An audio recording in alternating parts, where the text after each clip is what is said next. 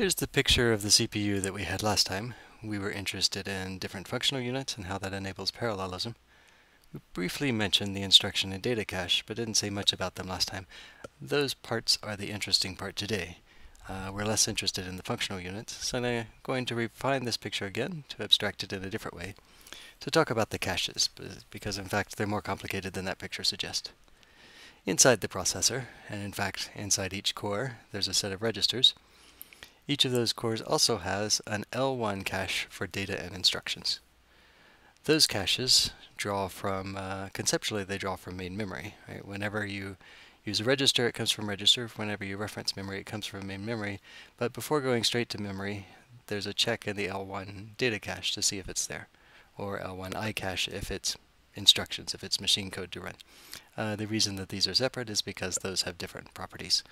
And data is not usually used as instructions and vice versa.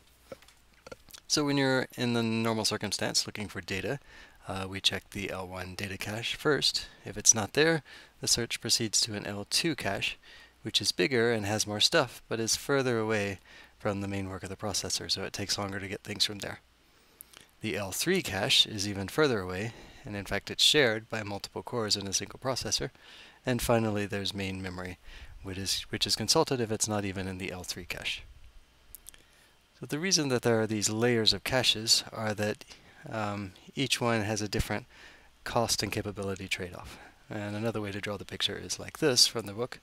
Registers and the L1 cache are relatively small and relatively fast, while main memory can be much, much bigger, but also significantly slower. And we could keep drawing this picture down to disks or even remote disk over the network.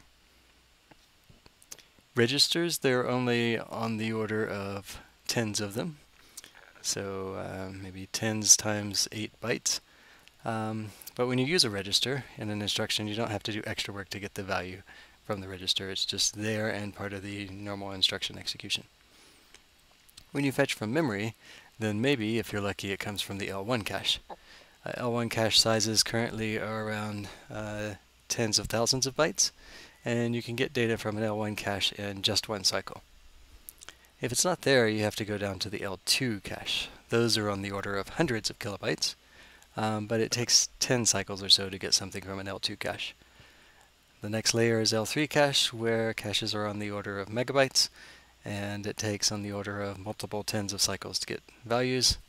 Main memory, of course, is in the gigabyte range, or maybe even a dozen or 2 gigabytes, but getting from main memory cost hundreds of cycles.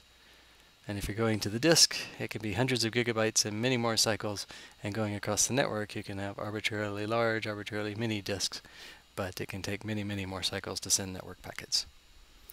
So that is the picture of the trade-off. You can get a small number of things quickly and lots of things if you wait longer.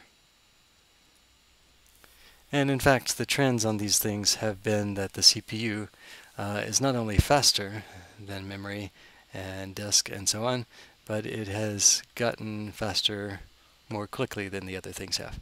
So the problems that we talk about today are unlikely to go away anytime soon, and for quite a while they have been growing. And this topic, this issue of caches and related performance issues relative to the CPU has been quite important.